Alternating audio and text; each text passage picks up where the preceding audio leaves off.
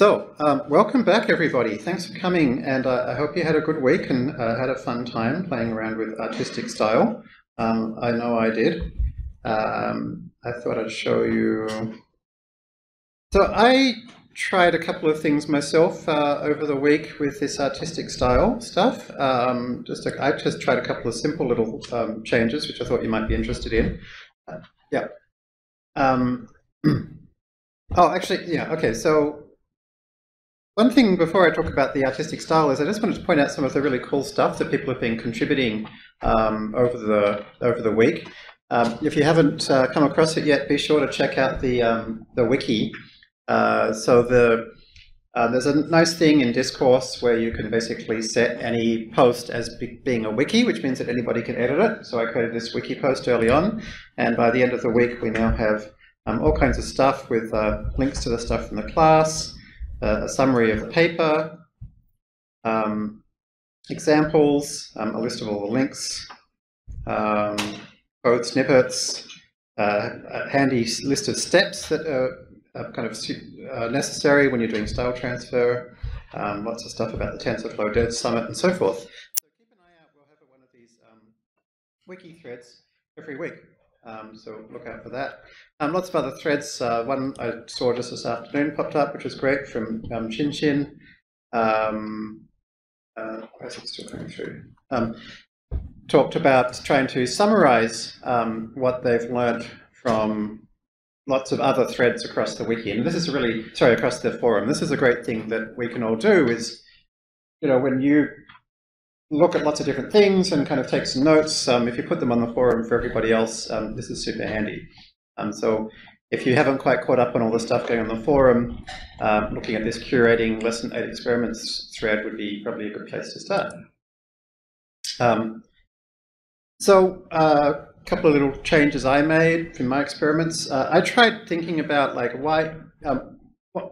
Quite a few of you pointed out how, depending on what your starting point is for your optimizer, you get to a very different place. And so clearly our convex optimization is not necessarily finding a local minimum, but at least saddle points that it's not getting out of. So I tried something which was to create take the random image and just add a Gaussian blur to it. So Gaussian filter is just a blur, and so that makes the random image into this kind of thing. And I just found that even the plain style looked a lot smoother. So that was one change that I made, which I thought worked quite well. Another change that I made, just to play around with it, was I added a different weight to each of the style layers. And so my zip now has a third thing in, which is the weights, and I just multiply by the weight. So I thought that those two things made my little bird look significantly better than my little bird looked before, so I was happy with that. You could do a similar thing for content loss. You could also maybe add more different layers of content loss and give them different weights as well. I'm not sure if anybody's tried that as yet.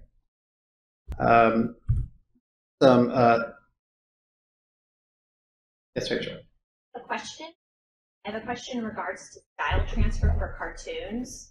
With cartoons, when we think of transferring the style, what we really mean is transferring the contours of the cartoon to redraw the content in that style. This is not what style transferring is doing here. How might one implement this? Yeah.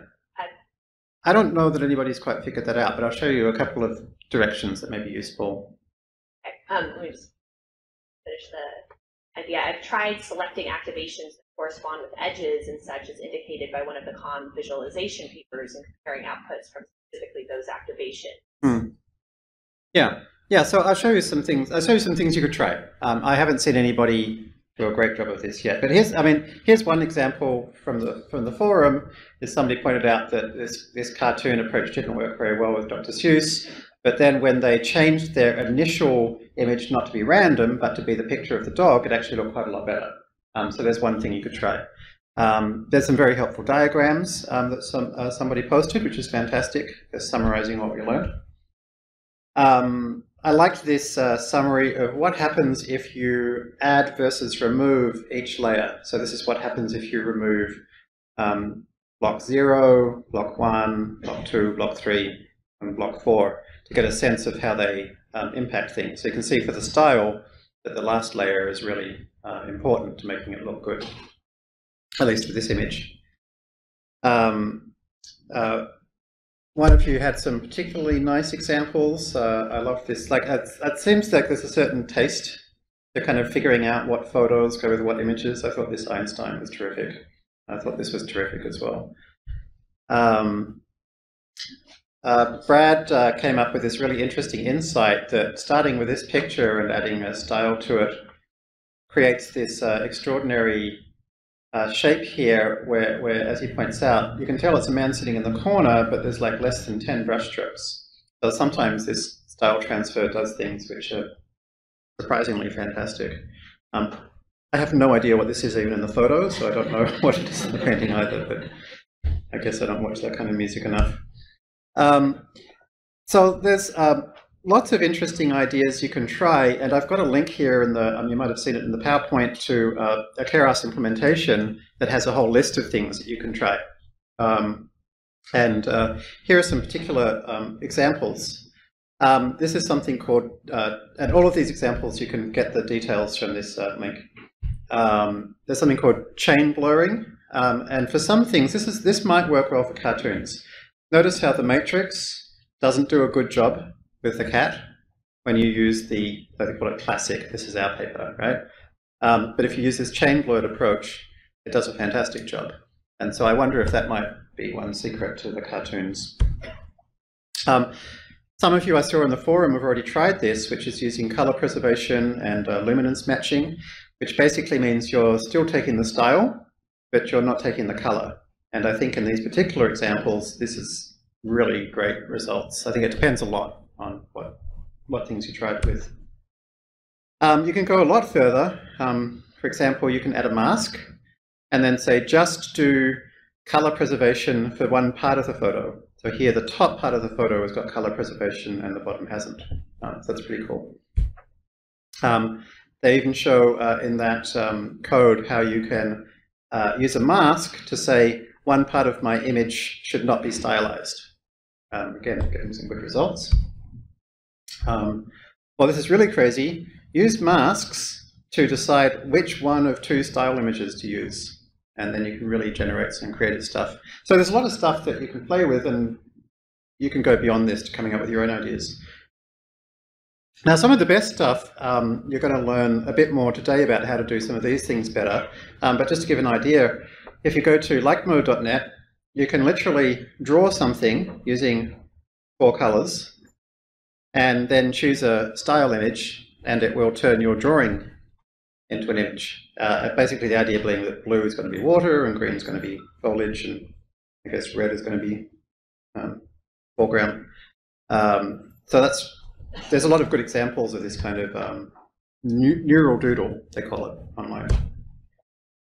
Something else we'll learn more about how to do better today is if you go to affinelayer.com, there's a very recent paper called Pix to Pix, which is basically, we're going to be learning quite a bit in this class about how to do segmentation, which is where you take a photo and turn it into a colored image, basically saying the horse is here, the bicycle's here, the person's here. This is basically doing the opposite. You start by drawing something, saying, I want you to create something that has a window here and a windowsill here and a door here and a column there, and it generates a photo, which is fairly remarkable.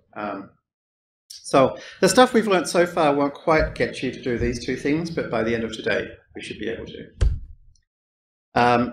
This is a nice example that I think some folks at Adobe built, showing that you could basically draw something and it would try and generate an image that was close to your drawing where you just needed a small number of lines. Again, you can find this, we'll link to this paper from the resources. This actually shows it to you in real time. So you can see that there's some new way of doing art that's starting to appear where you don't necessarily need a whole lot of technique. I'm not promising it's going to turn you into a Van Gogh, but you can at least generate images that maybe are in your head in some style that's somewhat similar to somebody else's. I think it's really interesting. Okay. One thing I was thrilled to see is that at least 2 of you have already written blog posts on Medium. That was fantastic to see. So I hope more of you might try to do that this week. Definitely doesn't need to be something that takes a long time. I know some of you are already also planning on turning your forum posts into blog posts. So hopefully we'll see a lot more blog posts this week popping up. I know the people who have done that have found that a useful experience as well. So, one of the things that I suggested doing pretty high on the list of priorities for this week's assignment was to go through the paper knowing what it's going to say. I think this is really helpful, is when you already know how to do something, is to go back over that paper. And this is a great way to learn how to read papers, right? Because you already know what it's telling you. This is like the way I learned to read papers, was totally this method. So I've kind of gone through and I've highlighted a few key things which as I went through, I thought were kind of important. So in the abstract of the paper, but let me ask, so how many people kind of went back and re-looked at this paper again? Quite a few of you, that's great.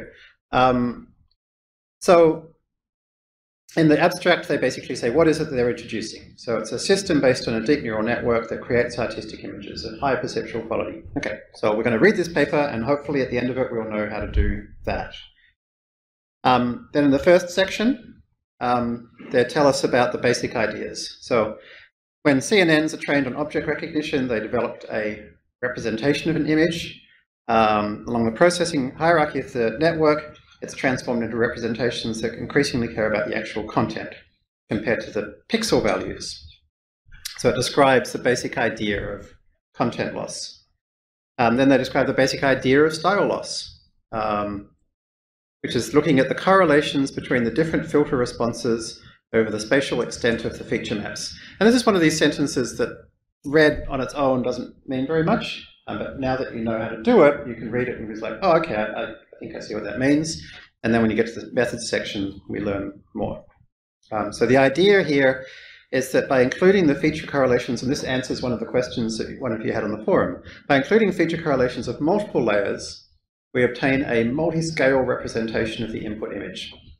This idea of a multi-scale representation is something we're going to be coming across a lot, because a lot of this, as we discussed last week, a lot of this class is about generative models. And one of the tricky things with generative models is both to get the kind of the general idea of the thing you're trying to generate correct, but also get all the details correct. And so the details generally requires you to zoom into a small scale, and getting the kind of the big picture correct is about zooming out to a large scale. So this was one of the key things that they did in this paper, was show how to create a style representation that included multiple resolutions. And we now know that where they did that was to use multiple style layers. And as we go through the layers of VGG, they gradually become lower and lower resolution, larger and larger receptive fields. Always great to look at the figures and make sure, and I was thrilled to see that some of you were trying to recreate these figures, which actually turned out to be slightly non-trivial. So we can see exactly what that figure is. And if you haven't tried it for yourself yet, you might want to try it. See if you can recreate this figure. Okay. It's good to try and find in a paper the key finding, the key thing that they're showing. So in this case, they found that representations of content and style in a CNN are separable, and you can manipulate both to create new images. Okay, so again, hopefully that now you can look at that and say, oh yeah, that makes sense.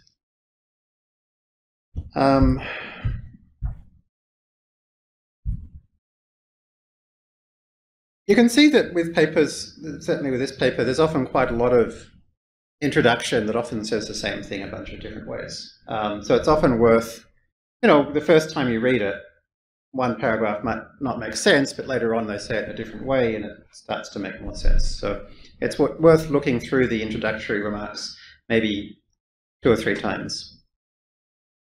You can certainly see they're, again, talking about the different layers and how they behave.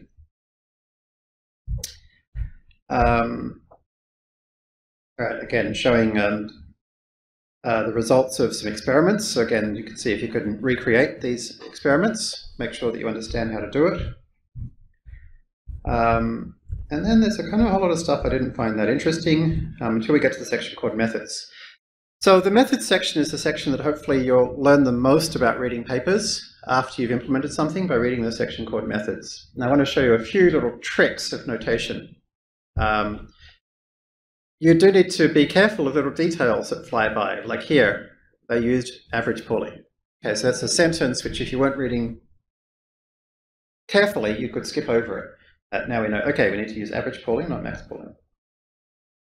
So they will often have a section which explicitly says, now I'm going to introduce the notation. This paper doesn't. This paper just kind of introduces the notation as part of the discussion. But at some point, you'll start getting Greek letters or things with subscripts or whatever. Notation starts appearing. And so at this point, you need to start looking very carefully. And at least for me, I find I have to go back and read something many times to remember what's L, what's M, what's N. Okay, this is the annoying thing with math notation is they're single letters. They generally don't have any kind of mnemonic. Often, though, you'll find that across papers in a particular field, they'll tend to reuse the same kind of English and Greek letters for the same kinds of things. Right? So M will generally be the number of rows, capital M. Capital N will often be the number of columns. K will often be the index that you're summing over, so on and so forth. So here we've got the first thing which is introduced is X with an arrow on top. So X with an arrow on top means it's a vector, right? It's actually an input image, but they're going to turn it into a vector by flattening it out. So our image is called X.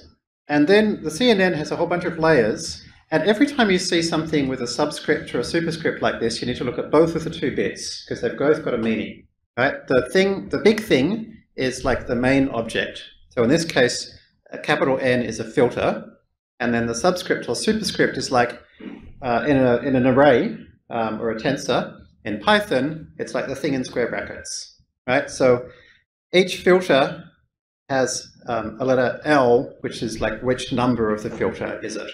And so often as I read a paper, I'll actually try to write code as I go and like put little comments so that I'll like write layer, square bracket, layer number, close square bracket, and then I have a comment after, say like ML, just to remind myself. So I'm creating the code and mapping it to the letters. So there are NL filters. We know from a CNN that each filter creates a feature map, so that's why there are NL feature maps.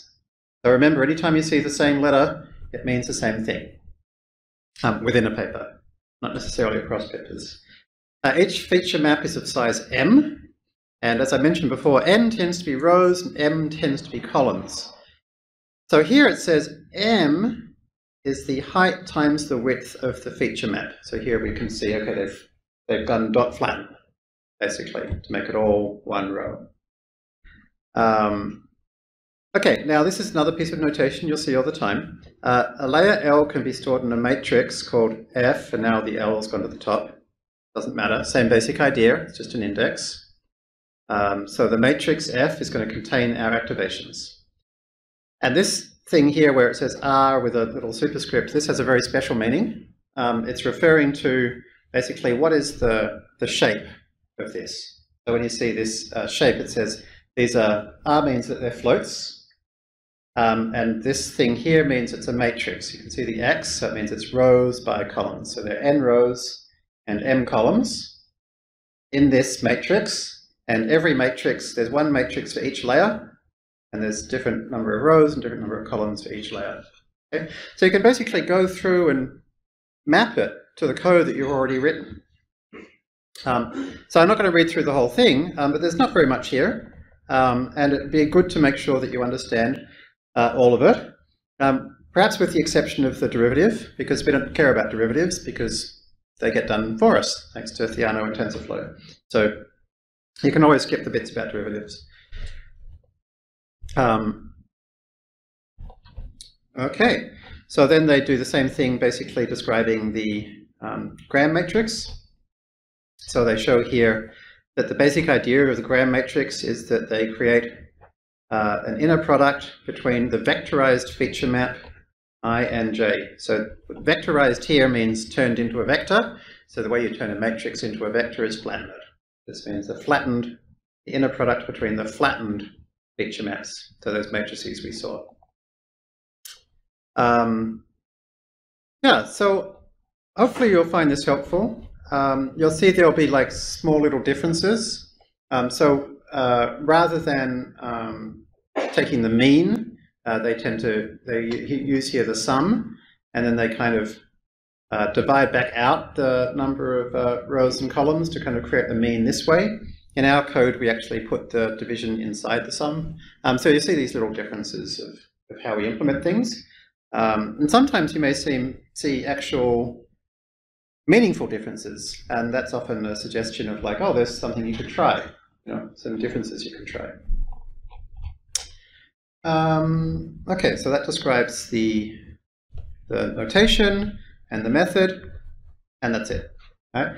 But then very importantly is throughout this, anytime you come across some concept which you're not familiar with, it'll pretty much always have a reference, a citation. Right? So you'll see there's little numbers all over the place. There's lots of different ways of doing these references. But anytime you come across something which has a citation, like it's a new piece of notation or a new concept, you don't know what it is. Generally, the first time I see it in a paper, I ignore it. Right? But if I keep reading and it turns out to be something that actually is important and I can't understand the basic idea at all, I generally then put this paper aside, I put it in my to-read file, and make the new paper I'm reading the thing that it's citing. Because like very often a paper is entirely meaningless until you've read one or two of the key papers it's based on. Sometimes this can be like reading the dictionary if you don't yet know English. It can be like layer upon layer of citations, and at some point you have to stop. I generally find, I think you should find that the basic set of papers that things refer to is pretty much all stuff you guys know at this point, so I don't think you're going to get stuck in an infinite loop. But if you ever do, let us know on the forum, and we'll try and help you get unstuck. Or if there's any notation you don't understand, let us know. Another of the horrible things about math is it's very hard to search for. It's not like you can take that function name and search for Python in the function name instead it's some weird squiggly shape. So again, feel free to ask if you're not sure about that.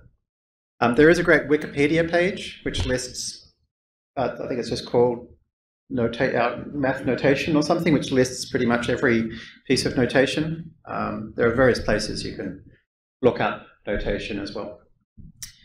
Okay, so that's the paper. So let's move to the next step. So I think what I might do is kind of try and draw the basic idea of what we did before so that I can draw the idea of what we're going to do differently this time. So previously, and now this thing is actually calibrated, you'll be pleased to hear, we had a random image and we had a loss function. So it doesn't matter what the loss function was, right? We know that it happened to be a combination of style loss plus content loss, right? And what we did was we took our image, and our random image, and we put it through this loss function, and we got out of it two things. One was the loss, and the other was the gradients. And then we used the gradients with respect to the original pixels to change the original pixels, right? And so we basically repeated that loop again and again, and the pixels gradually changed to make the loss go down. So that's the basic approach that we just used. It's a perfectly fine approach for what it is, and in fact, if you are wanting to do lots of different photos with lots of different styles, like if you created a web app where you said, please upload any style image and any content image, here's your artistic styled version, this is probably still the best, particularly with some of those tweaks I talked about.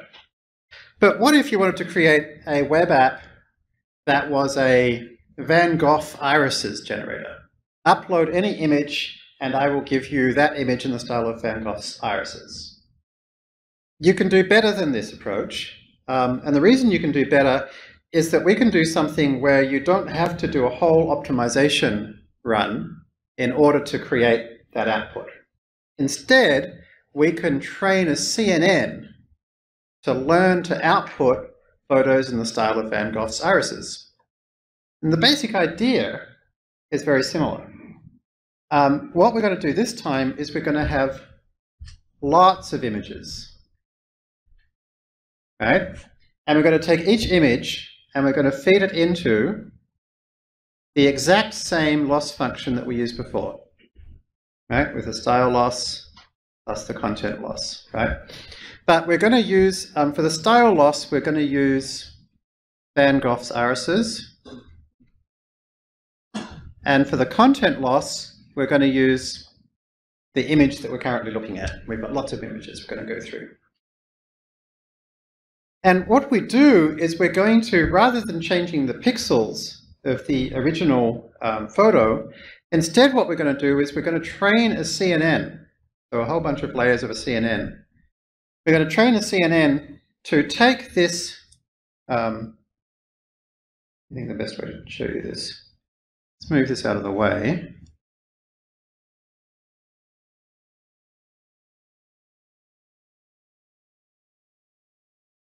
Yeah, that's better. So let's put a CNN in the middle. These are the layers of the CNN, right?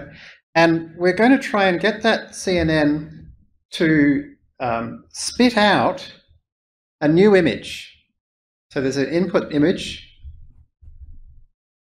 and there's an output image. And this new CNN we've created is going to spit out an output image that when you put it through this loss function,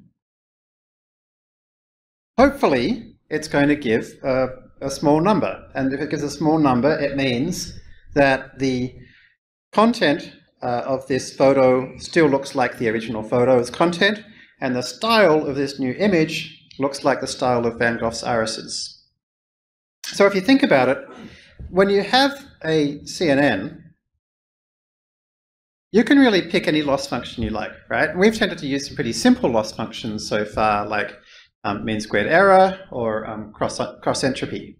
In this case, we're going to use a very different loss function, which is going to be style plus content loss using the same approach that we used just before, right?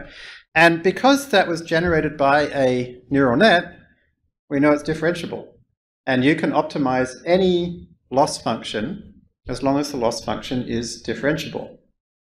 So if we now basically take the gradients of this output, not with respect to the input image, but with respect to the CNN weights, and we can take those gradients and use them to update the weights of the CNN so that the next iteration through, the CNN will be slightly better at turning that image into a picture that has a good style match with Van Gogh's irises. Does that make sense? So at the end of this, we run this through lots of images. We're just training a regular CNN, and the only thing we've done differently is to replace the loss function with the style loss plus content loss that we just used. And so at the end of it, we're going to have a CNN that has learnt to take any photo and will spit out that photo in the style of Van Gogh's irises. And so this is a win because it means now in your web app, which is your Van Gogh irises generator, you now don't have to run an optimization path on the new photo. You just do a single forward pass through a CNN, which is instant. Yes, green box over there.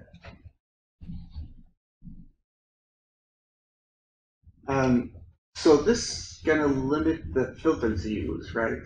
Significantly if you, like, let's say you have Photoshop and you want to change multiple styles. Yeah, this is going to, each neural network is going to learn to do just one type of styling. Is there a way of like combining multiple styles, or is it just going to be a combination of all? You can combine multiple styles by just like having multiple bits of style loss for multiple images, but you're still going to have the problem that that network has only learned to create one kind of image, right? It hasn't learned. Now, it may be possible to train it so that it takes both a style image and a content image, but I don't think I've seen that done yet, as far as I know. Okay. Thanks, that's a great question.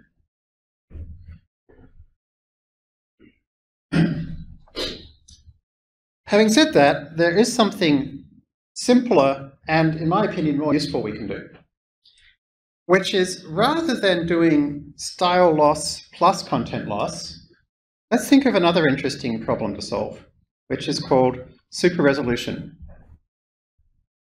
Super resolution is something which, honestly, when Rachel and I started playing around with it a while ago, nobody was that interested in it. But in the last year or so, it's become really hot. Yes, Rachel?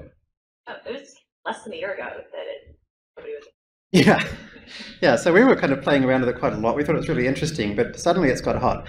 And the basic idea of super resolution is that you start off with a low-res photo. And so the reason I started getting interested in this was I wanted to help my mum take her family photos that were often of pretty low quality and blow them up into something that was big and high quality that she could print out.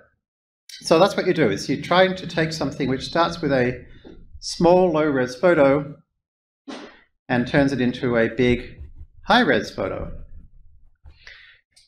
LR low-res, HR high-res. Now perhaps you can see that we can use a very similar technique for this. What we could do is between the low-res photo and the high-res photo, we could introduce a CNN.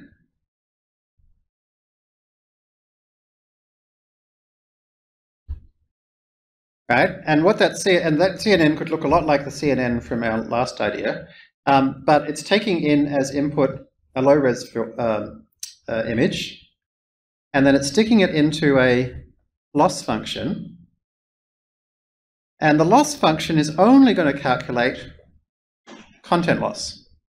And the content loss it will calculate is between the input that it's got from the low-res after going through the CNN compared to the activations from the high-res.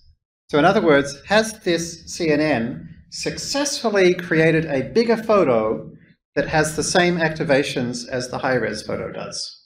And so if we pick the right layer for the high-res photo, then that ought to mean that we've constructed a new image. What's that, Rachel? There's a question, can we just stick a CNN between any two things and it will learn the relationship? Yes, absolutely. And this is one of the things I wanted to talk about today, is in fact, I think it's at the start of the next paper we're going to look at, is they even kind of talk about this. So this is the paper we're going to look at today, Perceptual Losses for Real-Time Style Transfer and Super Resolutions. This is from 2016. So it took like about a year or so to go from the thing we just saw to this next stage. Is that right? Oh, maybe half a year. Okay.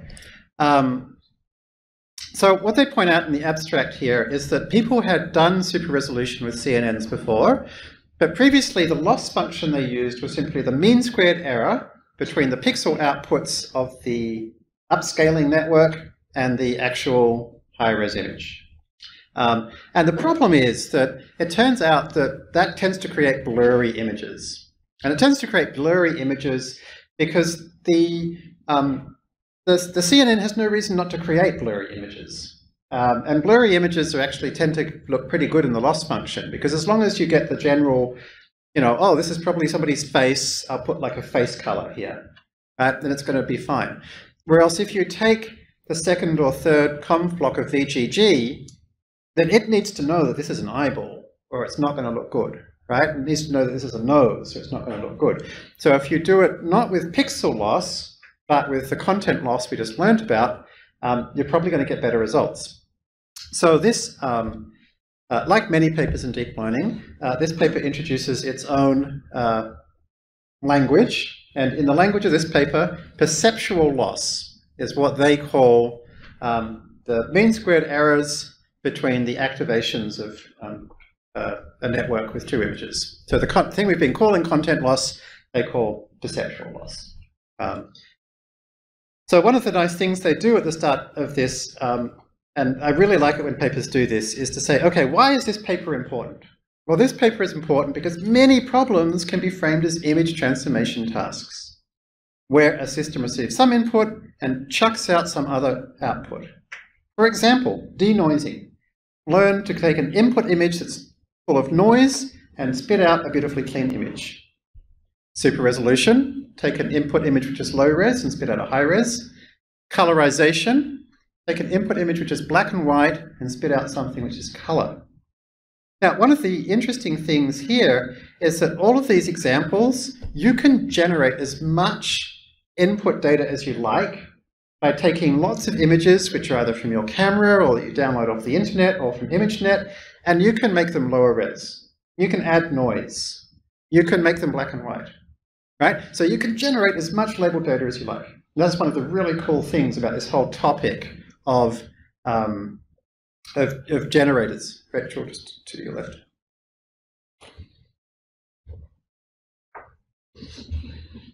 Glad I didn't have to catch something.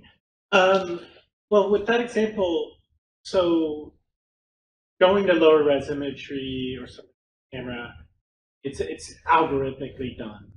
So is the neural net only going to learn how to like transform out something that's algorithmically done versus an actual low res imagery that doesn't have like?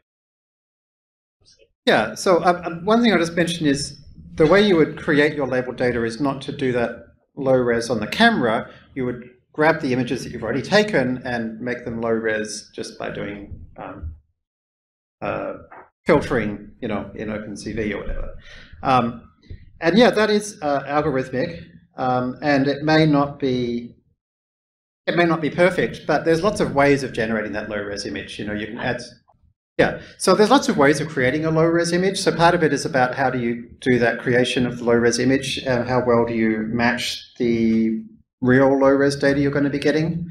But in the end, in this case, things like low-resolution images or black and white images, it's so hard to start with something which is like, it could be like, I've seen versions with just an 8x8 picture and turning it into a photo. Like, it's so hard to do that regardless of how that 8x8 thing was created, that often the details of how the low-res image was created don't really matter too much. There are some other examples they mention, which is turning an image into an image, which includes segmentation. We'll learn more about this in coming lessons, but segmentation refers to taking a photo of something and creating a new image that basically has a different color for each object. So horses are green, cars are blue, buildings are red, that kind of thing. So that's called segmentation. As you know from things like the fisheries competition, segmentation can be really important as a part of solving other bigger problems. Another example they mention here is depth estimation. There's lots of important reasons you would want to use depth estimation. For example, maybe you want to create some fancy video effects where you start with a flat photo and you want to create some cool new Apple TV thing that like moves around the photo with a parallax effect, you know, as if it was 3D. So if you were able to use a CNN to figure out how far away every object was automatically, then you could like turn a 2D photo into a 3D image automatically. So yeah, taking an image in and sticking an image out is kind of the idea, in computer vision at least, of generative networks or generative models. And so this is why I wanted to talk a lot about generative models during this class. It's not just about artistic style. Artistic style was just my sneaky way of introducing you to the world of generative models. Okay, so let's look at how to create this super resolution idea. And your homework, or part of your homework this week, will be to create the new approach to style transfer. Okay, so I'm going to build the super resolution version, which is a slightly simpler version, and then you're going to try and build on top of that to create the style transfer version. Okay, so make sure you let me know if you're not sure at any point. So I've already created a folder of 20,000, a sample of 20,000 ImageNet images. I've created two sizes. One is 288 by 288, and one is 72 by 72. And they're available as bcols arrays.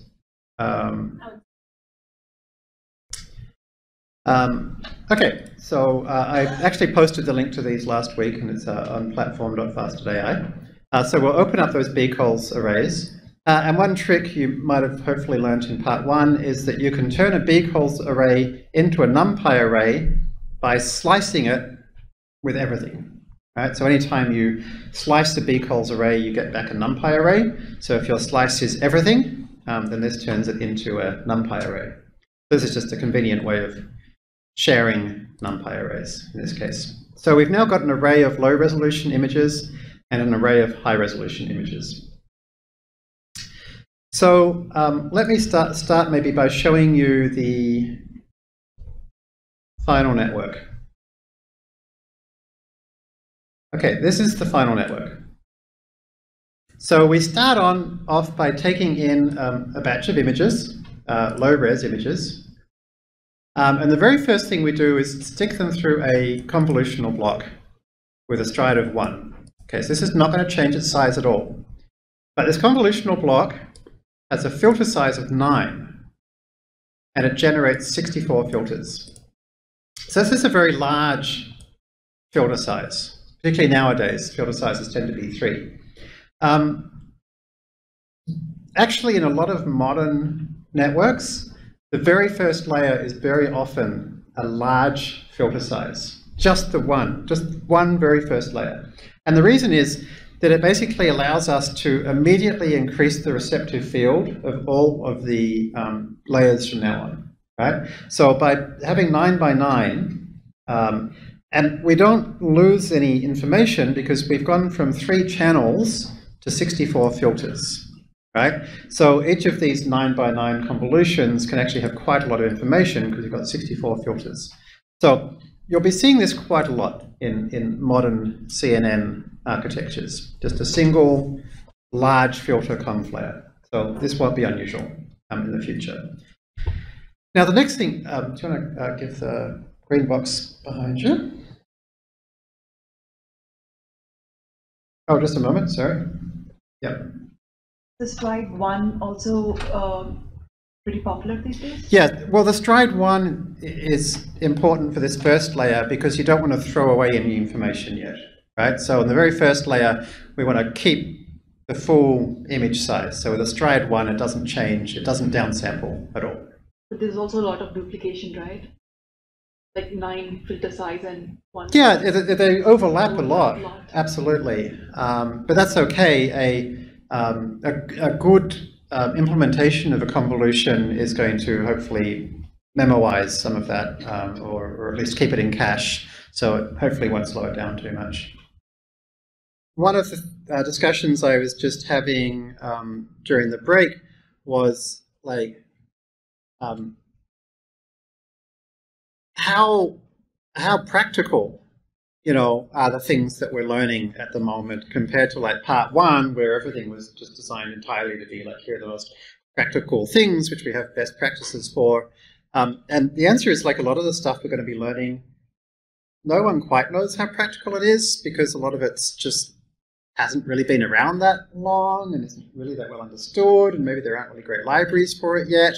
So one of the things I'm actually hoping from this part 2 is by learning the edge of research stuff or beyond amongst a diverse group, is that some of you will look at it and think about whatever you do 9 to 5 or 8 to 6 or whatever, and think, oh, I wonder if I could use that for this.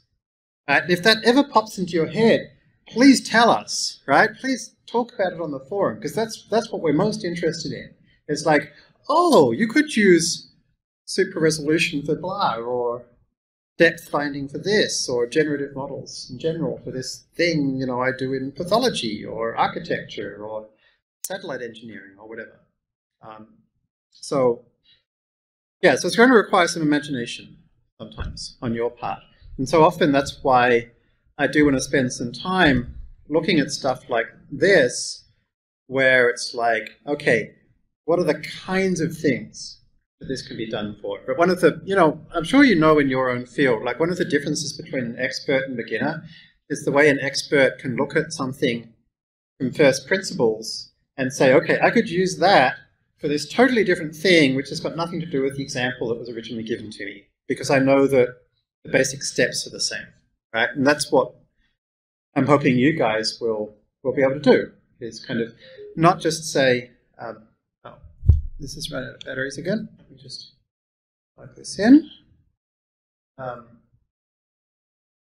Yeah, it's not just say, okay, now I know how to do artistic style, but, are there things in your field which have some similarities to artistic style?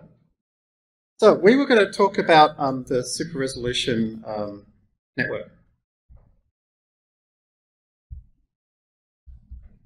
And we talked about the idea of the initial conv block. So after the initial conv block, we have the computation. Now when I say the computation, in any kind of generative network, there's like the key work it has to do, which in this case is starting with a low-res image, figure out like, what might that black dot be? Is it an eyeball, or is it a wheel? Basically, if you want to do really good upscaling, you actually have to figure out what the objects are so that you know what to draw, right? So that's kind of like the key computation this CNN is going to have to learn to do. In generative models, we generally like to do that computation at a low resolution. And there's a couple of reasons why. The first is that at a low resolution, there's less work to do, so the computation is faster. But more importantly, at higher resolutions, it generally means we have a smaller receptive field. It generally means we have less ability to kind of capture large amounts of the image at once. And if you want to do really, really great kind of computations where you recognize that, oh, this blob here is a face, and therefore the dot inside it is an eyeball, then you're going to need enough of a receptive field to cover that whole area. Right? Now, I noticed a couple of you asked for information about receptive fields on the forum thread. So there's quite a lot of information about this online, so Google is your friend here. But the basic idea is, if you have a single convolutional filter of 3×3, the receptive field is 3×3. So it's how much space can that convolutional filter impact. Okay, so here's our 3×3 filter. Now, on the other hand, what if you had a 3×3 filter which had a 3×3 filter as its input, right? So that means that the center one took all of this, right? But what did this one take? Well, this one would have taken, depending on the stride, probably these ones here, right? And this one over here would have taken these ones here. So in other words, in the second layer, assuming a stride of 1, the receptive field is now 5×5, not 3×3. Right? So the receptive field depends on two things. One is how many layers deep are you? And the second is how much did the previous layers either have a non-unit stride, or maybe they had max pooling. Right? So in some way they were becoming downsampled. And those two things increase the receptive field. And so the reason it's great to be doing layer computations on a large receptive field is that it then allows you to look at the big picture and look at the context. It's not just edges anymore, but eyeballs and noses. So in this case, we have 4 blocks of computation, where each block is a ResNet block. So for those of you that don't recall how ResNet works, it would be a good idea to go back to part 1 and review. But to remind ourselves, let's look at the code. Here's a ResNet block. So all a ResNet block does is it takes some input, and it does 2 convolutional blocks on that input, and then it adds the result of those convolutions back to the original input. So you might remember from part 1, we actually kind of drew it. We said there's some input, and it goes through 2 convolutional blocks, and then it goes back and is added to the original. Right? And if you remember, we basically said in that case, we've got y equals x plus some function of x, right? Which means that the function equals y minus x, and this thing here is a residual. Right? So a whole stack of residual blocks, ResNet blocks, on top of each other can learn to gradually hone in on whatever it's trying to do. In this case, what it's trying to do is get the information it's going to need to upscale this in a smart way. So we're going to be using a lot more of this idea of kind of taking blocks that we know work well for something and just reusing them. Right? And so then what's a conv block? Well, all a conv block is in this case is it's a convolution followed by a batch norm, optionally followed by an activation. And one of the things we now know about ResNet blocks is that we generally don't want an activation at the end. That's one of the things that a more recent paper discovered. So you can see that for my second conv block I have no activation. I'm sure you've noticed throughout this course that I refactor my network architectures a lot. Right? My network architectures don't generally list every single layer, but they're generally functions which have a bunch of functions which have a bunch of layers in. A lot of people don't do this. Like a lot of the architectures you find online are like hundreds of lines of layer definitions. I think that's crazy. It's so easy to make mistakes when you do it that way, and so hard to really see what's going on. So, you know, in general, I would strongly recommend that you try to refactor your architectures so that by the time you write the final thing, it's, you know, half a page. And you'll see plenty of examples of that, so hopefully that'll be helpful. All right, so we've increased the receptive field, we've done a bunch of computation, but we still haven't actually changed the size of the image, which is not very helpful. So the next thing we do is we're going to change the size of the image. And the first thing we're going to learn is to do that with something that goes by many names.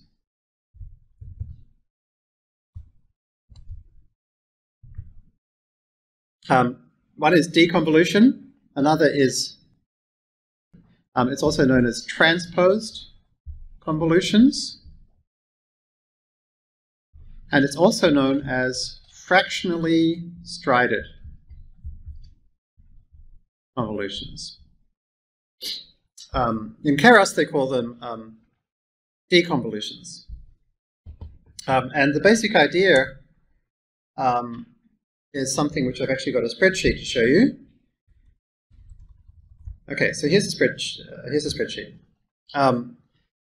The basic idea is that you've got some kind of image. So here's a 4x4 image, some 4x4 data, right? And you put it through a 3x3 filter, convolutional filter.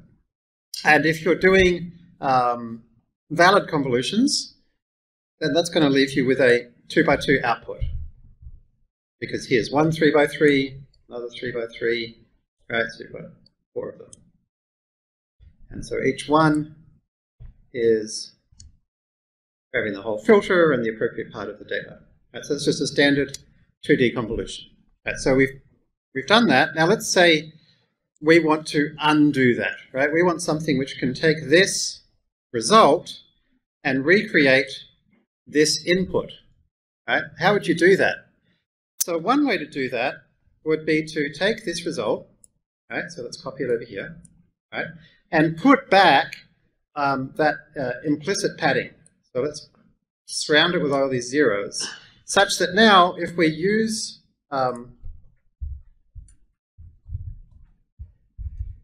let's have some filter, we'll just start it at 0, right?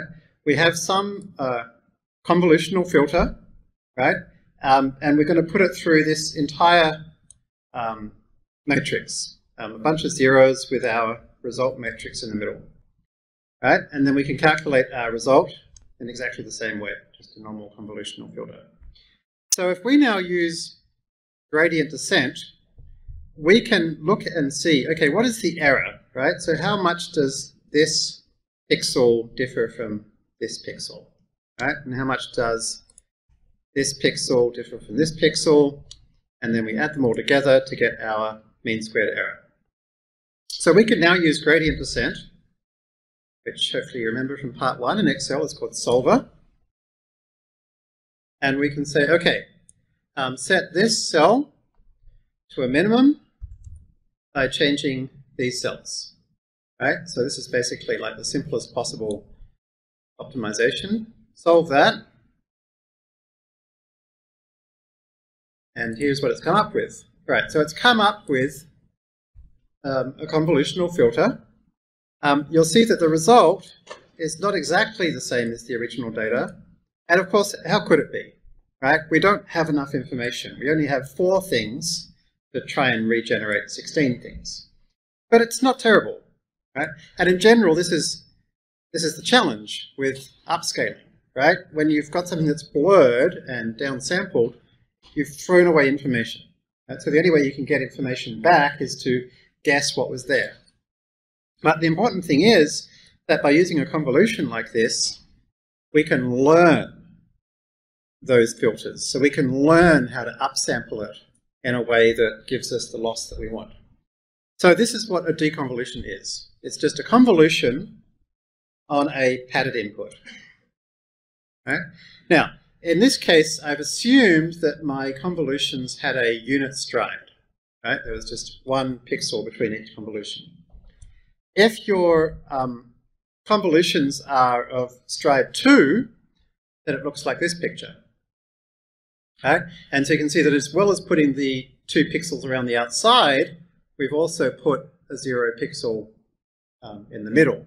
Right? So these 4 cells is now our data cells, and you can then see it calculating the convolution through here.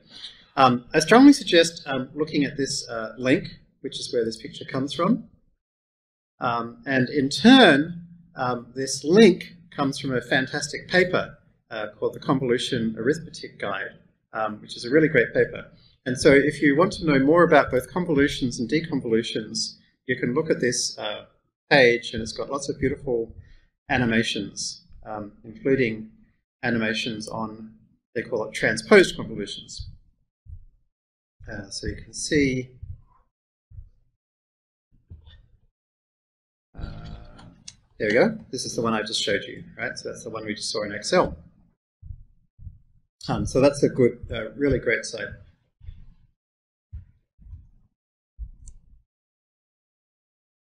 Okay, so that's what we're going to do first. Is we're going to do deconvolutions. So in Keras, a deconvolution is exactly the same as convolution, except with DE on the front. Got all the same stuff. How many filters do you want? What's the size of your filter? What's your stride, or subsample, as they call it? Border mode, so forth. We have a question. If TensorFlow is the back end, shouldn't the batch normalization axis equals -1?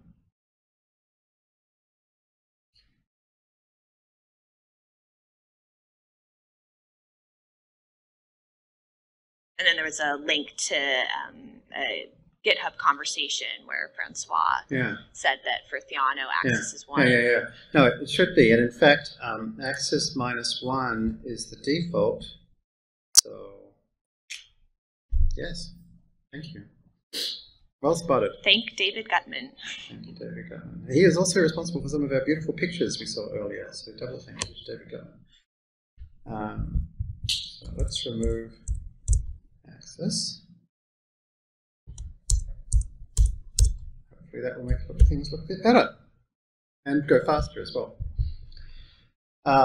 So just in case you weren't clear on that, you might remember from part 1 that the reason we had that axis equals 1 is because in Theano that was the channel axis, right? So we basically wanted not to throw away the XY information but batch norm across channels. In Theano, channel is now the last axis, and since -1 is the default, we actually don't need that anymore. Okay, so that's our deconvolution blocks, and so we're using a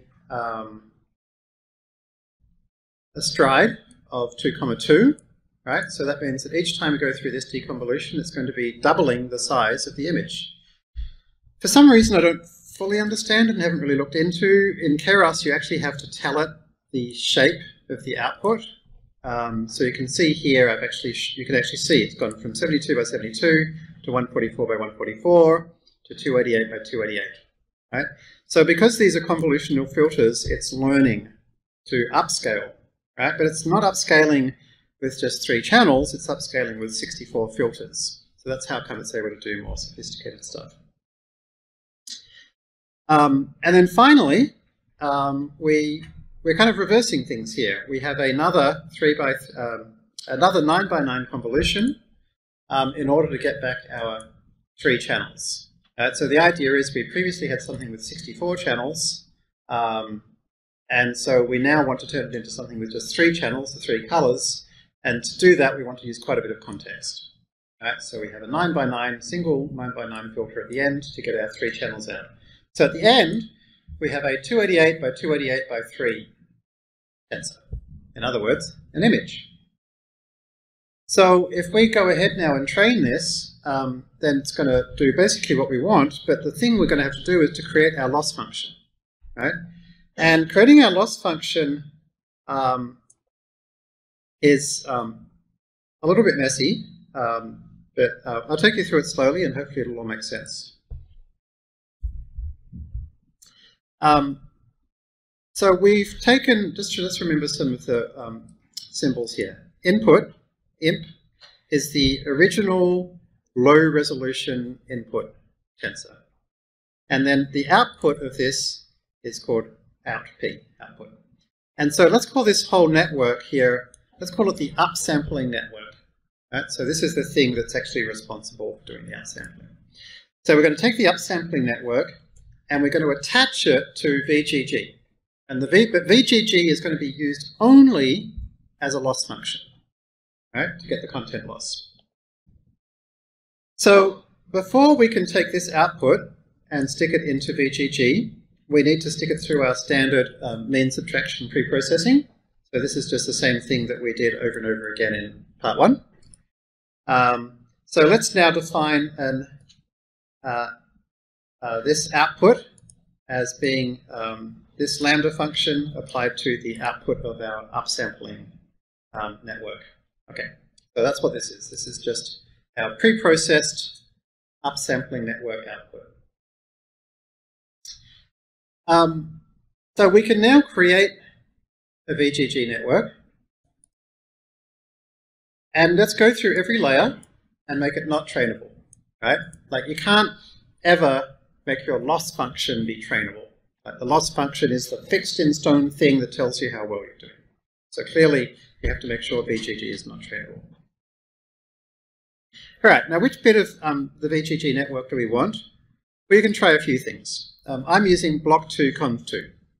Okay, so relatively early, and the reason for that is that if you remember when we did the content reconstruction last week, the very first thing we did, we found that if you could basically totally reconstruct the original image from early layer activations. Whereas by the time we got to block 4, we got pretty horrendous things. Right? So we're going to use a somewhat early block as our content loss, or as the paper calls it, the perceptual loss. And you can play around with this, see how it goes. All right, so now we're going to create 2 versions of this VGG output. And this is something which is, I think, very poorly understood or appreciated with the Keras's functional API, which is any kind of layer, and a model is a layer, as far as Keras is concerned, can be treated as if it was a function. Right? So we can take this model and pretend it's a function. And we can pass it any tensor we like. And what that does is it creates a new model where those 2 pieces are joined together. Right? So VGG2 is now equal to this model on the top and this model on the bottom. And remember, this model was the result of our upsampling network followed by preprocessing. In the upsampling network, is the lambda function to normalize the output image? Yeah, that's a good point. So we use a fan activation which can go from -1 to 1. So if you then go that plus 1 times 127.5, that gives you something that's between 0 and 255, which is the range that we want. Interestingly, this was suggested in the original paper and supplementary materials. More recently, on Reddit, I think it was, the author said that they tried it without the fan activation and therefore without the final deprocessing, and it worked just as well. So you can try doing that. If you wanted to try it, you would just remove the activation and you would just remove this last thing entirely. But obviously, if you do have a fan, then you need the output. And this is actually something I've been playing with a lot of different models. Anytime I have some particular range that I want, one way to enforce that is by having a fan or sigmoid followed by something that turns that into the range you want. It's not just for images. Okay, so we've got two versions of our VGG layer output. One, which is based on the output of the upscaling network, and the other, which is based on just an input, right? And this just an input is using the high resolution shape as its input, right? So that makes sense because this VGG network is something that we're going to be using at the high resolution scale. We're going to be taking the high resolution target image and the high resolution upsampling result and comparing them, right? So now that we've done all that, we're nearly there. We've now got the high-res perceptual activations, and we've got the low-res upsampled perceptual activations. We now just need to take the mean sum of squares between them, and here it is here. In Keras, anytime you put something into a network, it has to be a layer. So if you want to take just a plain old function and turn it into a layer, you just chuck it inside a lambda, okay, capital L lambda. So that's all that's for. So our final model is going to take our upsampled input and our low-res input and our high-res input as our two inputs and return this loss function as an output. Okay, one last trick. When you fit things in Keras, it assumes that you're trying to take some output and make it close to some target. In this case, our loss is the actual loss function we want. It's not that there's some target, right? We want to make it as low as possible. Since it's a sum of squared errors, or mean squared error actually, it can't go beneath 0. So what we can do is we can basically trick Keras and say that our target for the loss is 0. And you can't just use the scalar 0. Remember, every time we have a target set of labels in Keras, you need one for every row, right? You need one for every input. So we're going to create an array of zeros. Okay? So that's just so that we can fit it into what Keras expects. And I kind of find that increasingly as I start to move away from the kind of, the well-trodden path of deep learning, more and more, particularly if you want to use Keras, you kind of have to do weird little hacks like this. So be it. There's a weird little hack. There's probably more elegant ways of doing this, but this works. So we've got our loss function that we're trying to get every row as close to 0 as possible. We have a question. If we're only using up to block 2, conv 2, could we pop off all the layers afterwards to save some computation? Sure. That wouldn't be a bad idea at all. Okay, so we compile it, we fit it. One thing you'll notice I've started doing is using, find it here, this callback called TQDM notebook callback. TQDM is a really terrific library. Basically, it does something very, very simple, which is to add as it says here, add a progress meter to your loops. You can use it in the console, as you can see. And so basically anywhere you've got a loop, you can add TQDM around it, right? And that loop does just what it used to do, but it gets its progress bar. It even guesses, how much time is left and so forth. You can also use it inside a Jupyter notebook, and it creates a neat little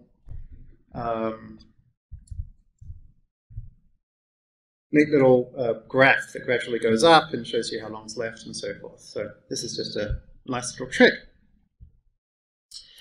Use some learning rate annealing, and at the end of training it for a few epochs, we can try out our model.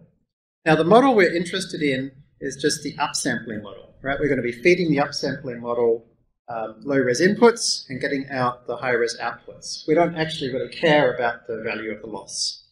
So I'll now define a model which takes as input the low-res input and spits out as output our high-res output. So with that model we can try it.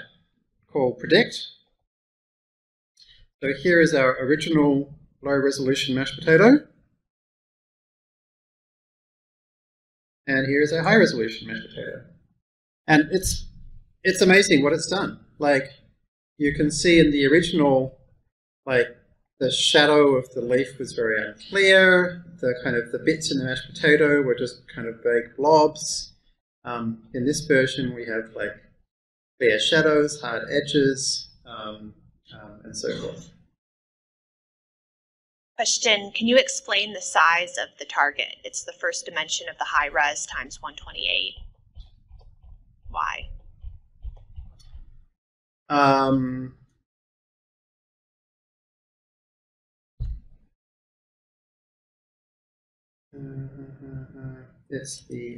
obviously it's this number. So this is basically the number of images that we have.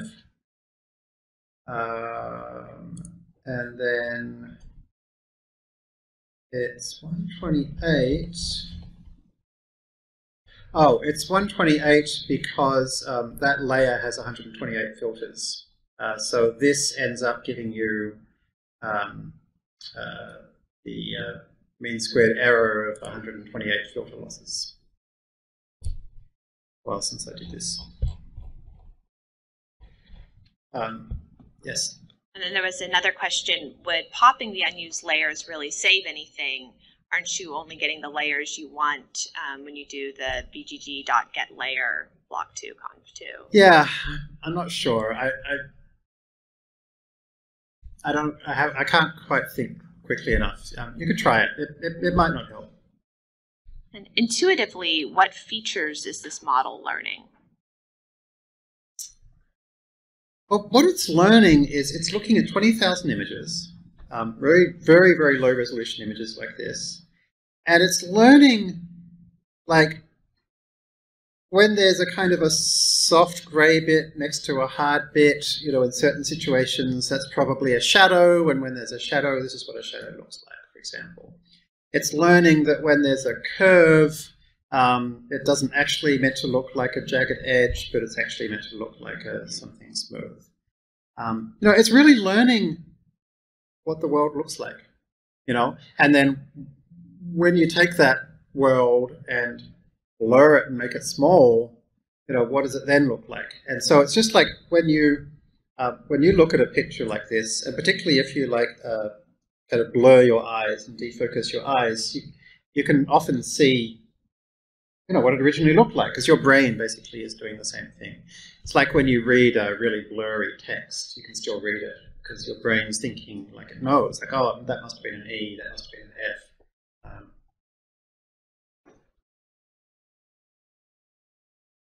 So are you suggesting there is a similar universality on the other way around? Like, when VGG is saying the first layers are learning a line and then a square and a nose or eye, are you saying the same thing is true in this case? Yeah, absolutely. It has to be. Like, there's no way to upsample. Like, there's an infinite number of ways you can upsample. There's lots of information. So in order to do it in a way that decreases this loss function, it actually has to figure out, what's probably there based on its context. But don't you agree? Just intuitively thinking about it, like example of suggesting like the album of pictures for your mom. Would you think like be a bit easier if we're just feeding it pictures of humans because it's like the interaction of the circle of the eye and the nose is going to be a lot better? If you in the most extreme versions of super resolution networks, where they take 8 by 8 pictures, you'll see that all of them pretty much use the same data set, which is something called Celeb A. Celeb A is a data set of pictures of celebrity faces. And all celebrity faces look pretty similar, And so they show these fantastic, and they are fantastic and amazing results, but they take an 8 by 8 and turn it into a picture of a face. And it looks pretty close, right? And that's because they've taken advantage of this. In our case, we've got 20,000 images from 1,000 categories. It's not going to do nearly as well. If we wanted to do as well as the Celeb A versions, we would need hundreds of millions of images of thousands of categories. Oh, yeah, it's hard for me to imagine mashed potatoes and a face kind of like in the same category. That's my biggest thing here. The key thing to realize is there's nothing qualitatively different between what mashed potato looks like and what faces look like. So, something can learn to recognize the unique features of mashed potato. And a big enough network and enough examples can learn not just mashed potato, but writing and manga pictures and whatever. So, for your examples, you're most likely to be doing stuff which is more domain specific. And so you should use more domain specific data, taking advantage of exactly these kinds of issues. That's a good question, thank you.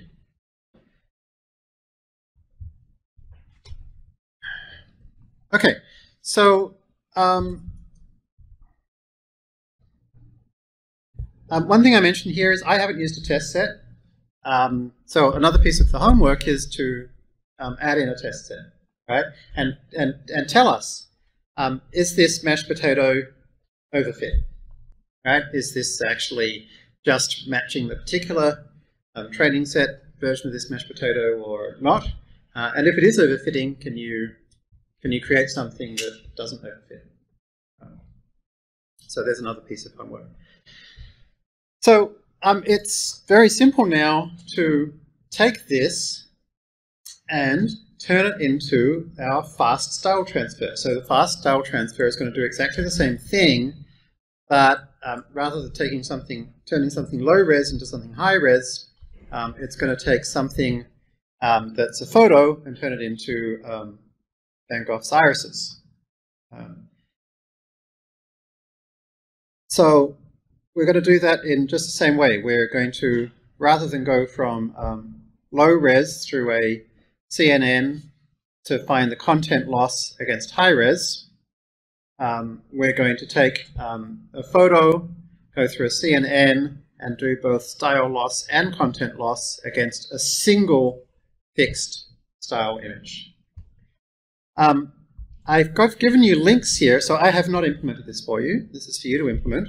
But I have given you links to the original paper, and very importantly also to the supplementary material, which is a little hard to find because there's 2 different versions and only one of them is correct. And of course they don't tell you which one is correct. So the supplementary material goes through all of the exact details of what was their loss function, what was their processing, what was their exact architecture, and so on and so forth. So while I wait for that to load, I got a question. Yeah. Like we did a doodle regeneration using the model's photographer's weights, could we create a regular image to see how you would look if you were a model?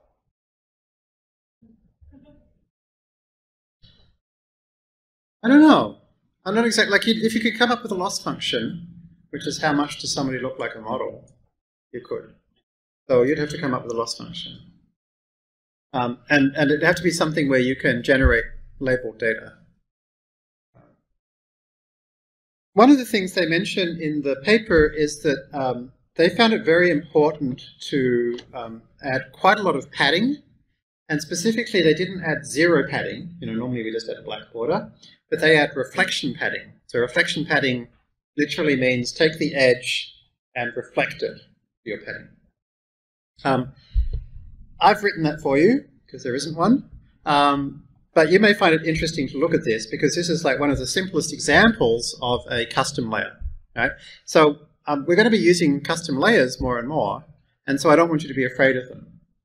So a custom layer in Keras is a Python class. So if you haven't done, as I mentioned before the class started, if you haven't done OO programming in Python, now's a good time to go and look at some tutorials because we're going to be doing quite a lot of it, particularly for PyTorch. PyTorch absolutely relies on it. So we're going to create a class. It has to inherit from layer. In Python, this is how you can create a constructor. Python's OO syntax is really gross. You have to use this special weird custom named thing, which happens to be the constructor. Every single damn thing inside a class, you have to manually type out self comma as the first parameter. And if you forget, you'll get stupid errors. I'm sorry, it's not my fault. And then in the constructor for a layer, this is basically where you just save away any of the information you were given. So in this case, you've said that I want this much padding. So you just have to save that somewhere, say I need this much padding. And then you need to do two things in every Keras custom layer. One is you have to define something called getOutputShape4.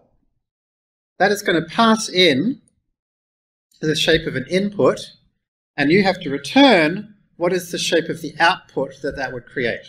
So in this case, if S is the shape of the input, then the output is going to be the same batch size and the same number of channels, and then we're going to add in twice the amount of padding to both the rows and columns. So this is going to tell it, because remember one of the cool things about Keras is like you just chuck the layers on top of each other and it magically knows how big all the intermediate things are. It magically knows because every layer has this thing defined. That's how it works. Right? The second thing you have to define is something called call. And call is the thing which will get your layer data, and you have to return whatever your layer does. Right? And in our case, we want to cause it to add reflection padding. And in this case, so happens that TensorFlow has something built in for that called tf.pad. Obviously, generally it's nice to create Keras layers that would work with both Theano and TensorFlow backends by using that capital K dot notation. But in this case, Theano didn't have anything obvious that did this easily. And since it was just for our class, I just decided just to make it TensorFlow only. Okay. So here is a complete layer. I can now use that layer in a network definition like this. I can call .predict, which will take an input and turn it into, you can see that the bird now has the left and right sides here have been reflected.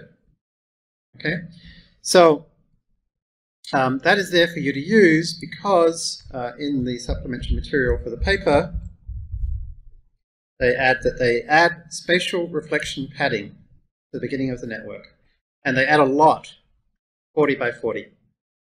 And the reason they add a lot is because they mention in the supplementary material that they don't want to use same convolutions. They want to use valid convolutions in their computation, because if you add any black borders during those computation steps, it creates weird artifacts on the edges of the images. So you'll see that through this computation of all their residual blocks, the size gets smaller by 4 each time. And that's because these are valid convolutions. So that's why they have to add padding to the start, so that these steps don't cause the image to become too small. So this section here should look very familiar, because it's the same as our upsampling network. A bunch of residual blocks, 2 deconvolutions, and 1 9x9 convolution. Right, so this is identical, so you can copy it. This is the new bit, right? And so why do we have, we've already talked about why we have this 9x9 conv, but why do we have these downsampling convolutions to start with. We start with an image up here of 336 by 336, and we halve its size, and then we halve its size again. Why do we do that? The reason we do that is that, as I mentioned earlier, we want to do our computation at a lower resolution because it allows us to have a larger receptive field and it allows us to do less computation. So this pattern where it's like reflective, right? Like the last thing is the same as the top thing, the second last thing is the same as the second thing. You can see it's like a reflection, symmetric. It's really, really common in generative models. Is first of all to take your object, downsample it, increasing the number of channels at the same time. So you're increasing the receptive field, you're creating more and more complex representations. You then do a bunch of computation on those representations, and then at the end you upsample it again. So you're going to see this pattern all the time. And so that's why I wanted you guys to implement this yourself this week. Okay, so there's that, right? That's the last major piece of your homework. Yes, Rich? There are questions about what does stride equals 1/2 mean? That's exactly the same as deconvolution stride 2. So remember I mentioned earlier that another name for deconvolution is fractionally strided convolution. So you can remember that little picture we saw, this idea of like you put little columns and rows of zeros in between each row and column. So that's, you can kind of think of it as doing like a half stride at a time. So that's why, yeah, this is exactly what we already have. I don't think you'll need to change it at all. Oh, except you'll need to change my same convolutions to valid convolutions. But this is well worth reading the whole supplementary material because it really has the details. And it's so great when a paper has supplementary material like this. You'll often find, in fact, the majority of papers don't actually tell you the details of how to do what they did. And many don't even have code. These guys both have code and supplementary material, which makes this absolute A+ paper. Plus, it works great. Okay, so that is super resolution, perceptual losses, and so on and so forth. So I am glad we've got there, because now I can start on the next bit. Let's make sure I don't have any more slides. Oh, there was one other thing I was going to show you, which is these deconvolutions can create some very ugly artifacts. And I can show you some very ugly artifacts because I have some right here. You see these? You see it on the screen, Rachel, this checkerboard? Okay, this is called a checkerboard pattern. Right? The checkerboard pattern happens for a very specific reason. And I've provided a link to this paper. Well, not really, like I said, it's a paper. It's an online paper. You guys might remember Chris Olah. He had a lot of the best learning materials we looked at in part 1. He's now got this cool thing called distill.pub, done with some of his colleagues at Google. And he wrote this thing discovering why is it that everybody gets these goddamn checkerboard patterns, right? And what he shows is that it happens because you have stride 2, size 3 convolutions, which means that every pair of convolutions sees 1 pixel twice, right? So it's like a checkerboard is just a natural thing that's going to come out. So they talk about, you know, this in some detail and all the kind of things you can do. But in the end, they point out 2 things. The first is that you can avoid this by making it that your stride divides nicely into your size. So if I change size to 4, they've gone, right?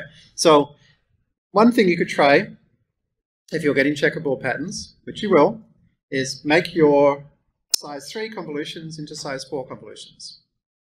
The second thing that he suggests doing is not to use deconvolutions. Instead of using a deconvolution, he suggests first of all doing an upsampling.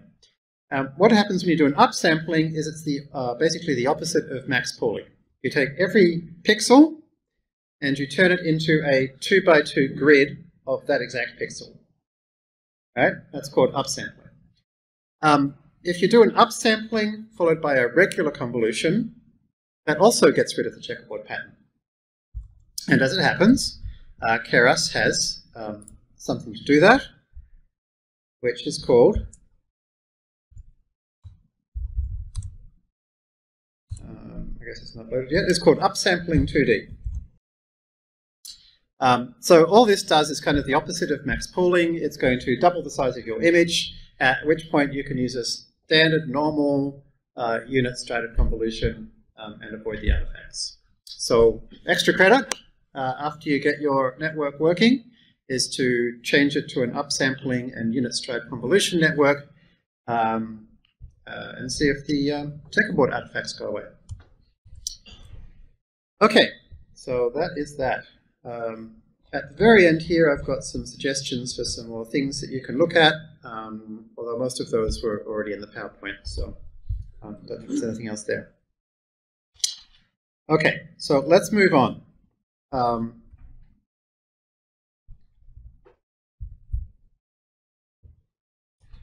I want to talk about going big. Going big can mean two things. Of course, it does mean we get to say big data, which is important. You have to do that. I'm very proud that even during the big data thing, I never said big data without saying rude things about the stupid idea of big data. So, who cares about how big it is? But in deep learning, you know, sometimes we do need to use either large objects, like if you're doing diabetic retinopathy, you will have like 4,000 by 4,000 pictures of eyeballs. Or maybe you've got lots of images, lots of objects, like if you're working with ImageNet. And to handle this data that doesn't fit in RAM, we need some tricks. So I thought we would try some interesting project that involves looking at the whole ImageNet competition dataset. So the ImageNet competition dataset is about 1.5 million images in 1,000 categories. As I mentioned, I think in the last class, if you try to download it, it will give you a little form saying you have to use it for research purposes and that they're going to check it and blah, blah, blah. In practice, if you fill out the form, you'll get back an answer seconds later. So anybody who's got a terabyte of space, and since you're building your own boxes, you now have a terabyte of space, you can go ahead and download ImageNet. And then you can start working through this project. So this project is about implementing a paper called Devise. And Devise is a really, really interesting paper. I actually just chatted to the author about it quite recently. Amazing lady named Andrea Frome, who's now at Clarify, which is a computer vision startup. And what she did with Devise was she created a really interesting multimodal architecture. So multimodal means that we're going to be combining different types of object. And in her case, she was combining language with images. Now, it's quite an early paper to look at this idea. And she did something which was really interesting. She said, normally when we do an ImageNet network, our final layer is a one-hot encoding of a category. And so that means that a pug and a golden retriever are no more similar or different in terms of that encoding than a pug and a jumbo jet. And that seems kind of weird, right? Like, if you had an encoding where similar things were similar in the encoding, you could do some pretty cool stuff. And in particular, what she was trying to do, one of the key things she was trying to do, is to create something which went beyond the 1,000 ImageNet categories so that you could work with types of images that were not in ImageNet at all. And so the way she did that was to say, all right, let's throw away the one hot encoded category and let's replace it with a word embedding of the thing. Right? So pug is now no longer 0001, 0000, but it's now the word to vec vector for pug. And that's it. That's the entirety of the thing. Train that and see what happens. I'll provide a link to the paper. And one of the things I love about the paper is that what she does is to show quite an interesting range of the kinds of cool results and cool things you can do when you replace a one hot encoded output with a vector output embedding.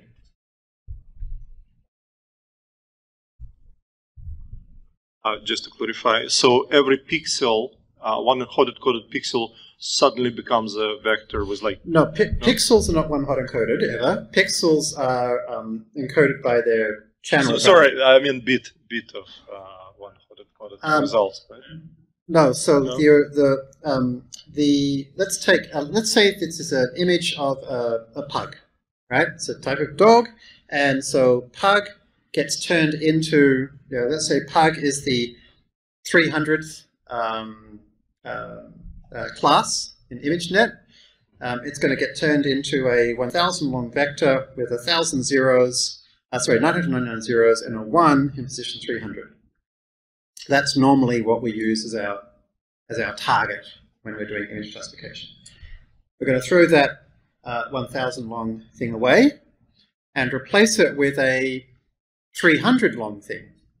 And the 300 long thing will be the word vector for pug that we downloaded from Word2Vec. Okay. So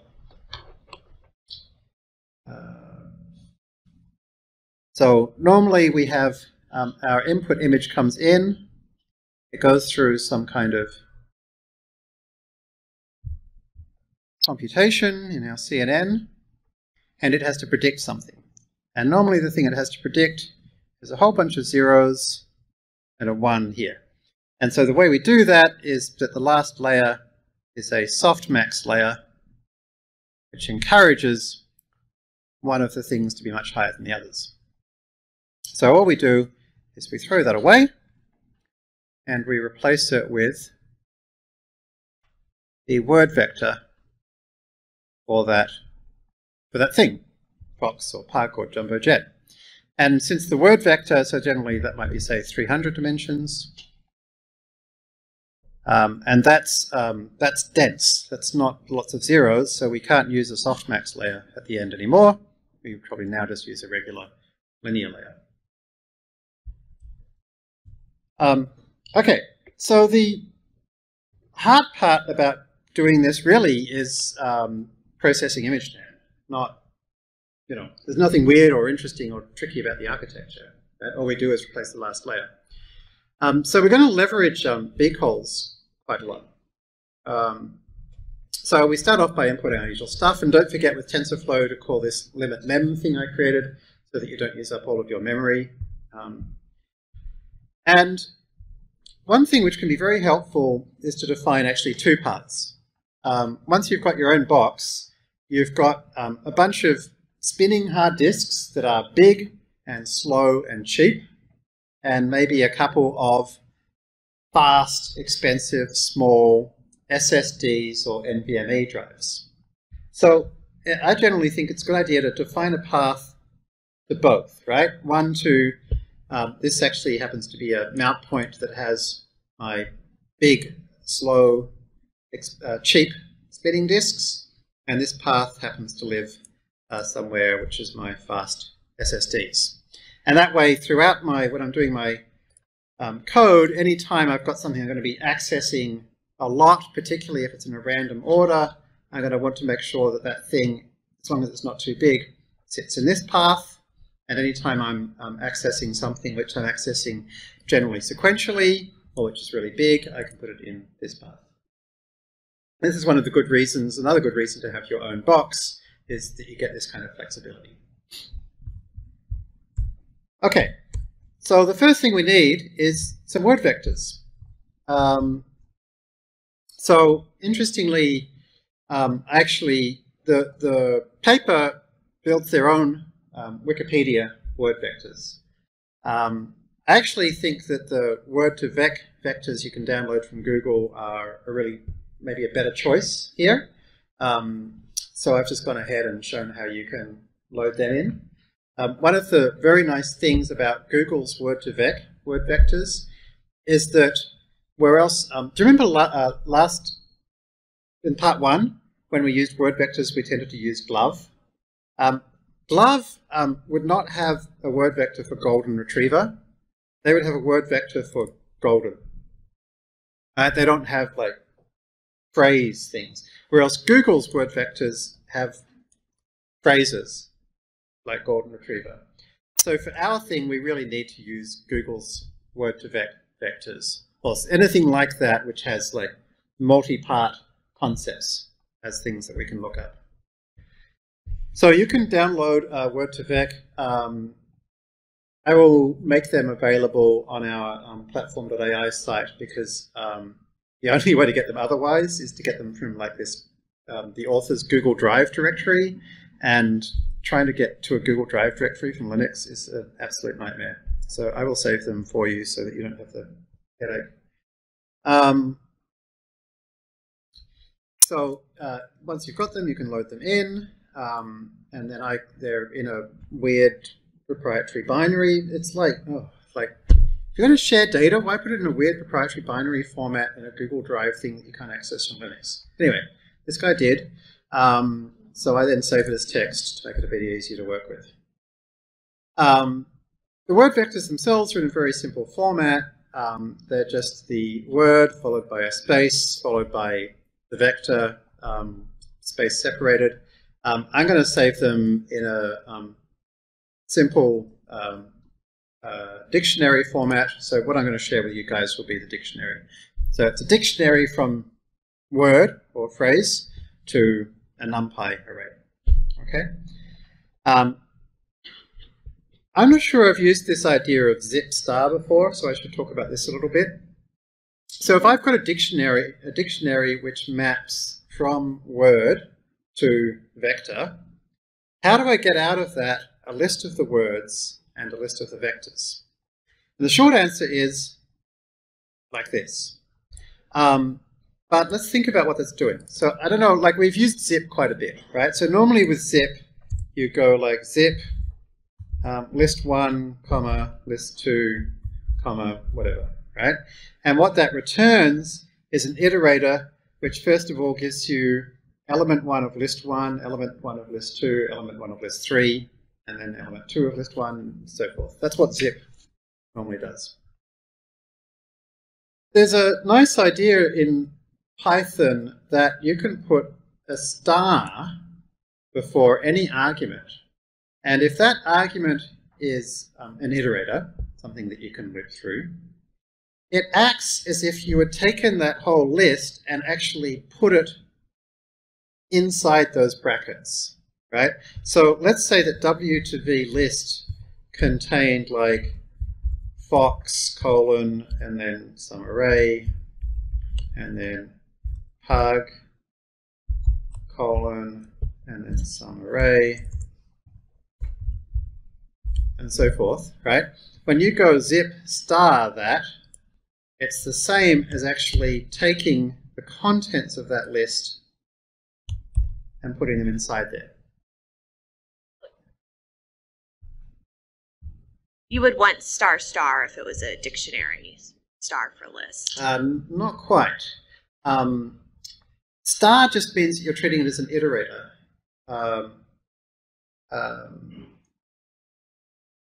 But you're right. I mean, in this case, we are using a list, so let's not worry about it. So yeah, you can use. Let's talk about star star another time. But you're right. In this case, we have a list which is actually just in this format. It's fox, comma array, pug, comma array, and then lots more. Right. So what this is going to do is when we zip this, is it's going to basically take all of these things and create one list for those. So that's going to become words. And then all of these things, and create one list for those, and that's going to become vectors. So this idea of zip star is something we're going to use quite a lot. Honestly, I don't normally like think about what it's doing. I just know that anytime I've got like a list of tuples and I want to turn it into a tuple of lists, you just do zip star. So that's all that is. It's just a little Python thing. Okay, so this gives us a list of words and a list of vectors. So anytime I start looking at some new data, I always want to test it. And so I wanted to make sure this worked the way I thought it ought to work. So one thing I thought was, okay, let's look at the correlation coefficient between small j Jeremy and big J Jeremy. And indeed, there is some correlation, which you would expect. Or else the correlation between Jeremy and banana, I hate bananas. So I was hoping this would be like massively negative.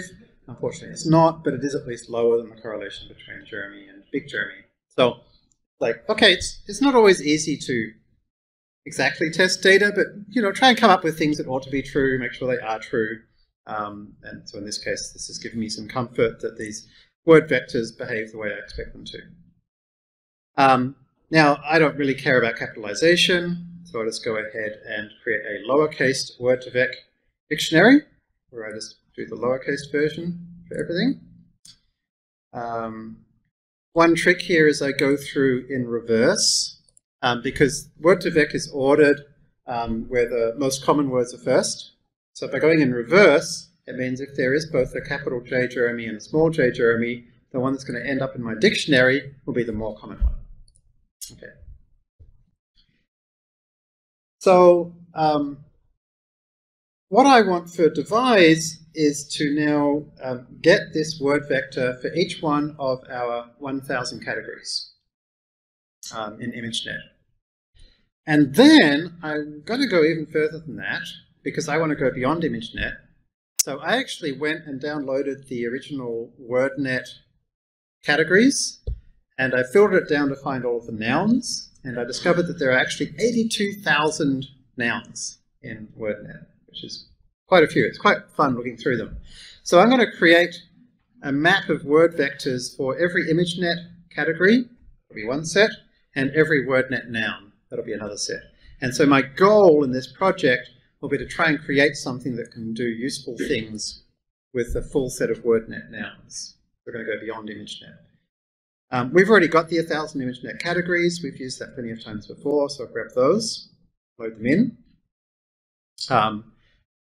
I can, okay, and then I do the same thing for the full set of WordNet IDs, which I will share with you.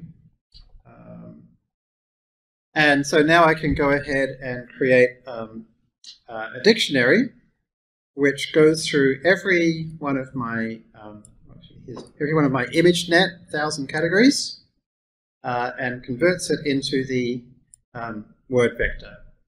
Notice I have a filter here, and that's because some of the ImageNet categories won't be in Word2Vec, and that's because sometimes the ImageNet categories will say things like pug, bracket, dog. They won't be exactly in the same format. If you wanted to, you could probably get a better match than this, but I found even with this simple approach, I managed to match 51,600 out of the 82,000 WordNet nouns, which I thought was pretty good. So what I did then was I created a list of all of the categories which didn't match, and this commented out bit, as you can see, is something which literally just moved those folders out of the way so that they're not in my ImageNet path anymore.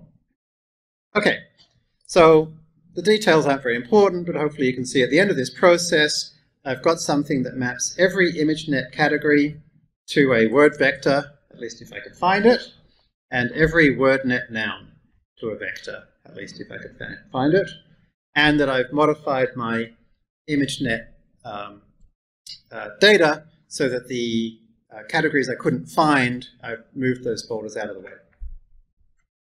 Okay, nothing particularly interesting there. And that's because WordNet's not that big. fits in RAM. So that's pretty straightforward. The images are a bit harder because we've got, a million or so images. So we're going to try everything we can to make this run as quickly as possible. So to start with, even the very process of getting a list of the file names of everything in ImageNet takes a non-trivial amount of time. So like everything that takes a non-trivial amount of time, we're going to save its output, right? So the first thing I do is I use glob. I can't remember if we used glob in part 1. I think we did. Yeah, it's just a thing that's like ls star dot start, right? That's called a glob. So we use glob to grab all of the ImageNet training set, and then I just go ahead and pickle.dump that list. So I can pickle.load it later. For various reasons that we'll see shortly, it's actually a very good idea, though, at this point to randomize that list of file names, to put them in a random order. The basic idea is later on, if we use kind of chunks of file names that are next to each other, they're not all going to be the same type of thing, right? So by randomizing the file names now, it's going to save us a bit of time. So then I can go ahead and save that randomized list. I've given it a different name, so I can always come back to the original. So I want to resize all of my images to a constant size. I'm being a bit lazy here. I'm going to resize them to 224 by 224. That's the input size for a lot of models, obviously, including the one that we're going to use. It would probably be better if we resized to something bigger, and then we like randomly zoom and crop. Maybe if we have time, we'll try that later. But for now, we're just going to use resize everything to 224 by 224. Okay, so we have nearly a million images, it turns out, to resize to 224 by 224. That could be pretty slow. So I've got some handy tricks to make it much faster. Generally speaking, there are 3 ways to make an algorithm significantly faster. The 3 ways are, let me just cache, I'll say memory locality. I'm going to explain these in a moment. Memory locality. The second is SIMD, also known as vectorization.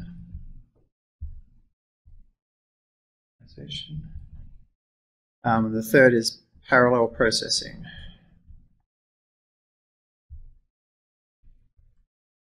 So Rachel's very familiar with these because she's currently creating a course for the master's students here on numerical linear algebra, which is like very heavily about these things. So these are the 3 ways you can make data processing faster. Memory locality simply means in your computer you have lots of different kinds of memory. You have, for example, level 1 cache, level 2 cache, RAM, solid state disk, regular old hard drives, whatever. Right.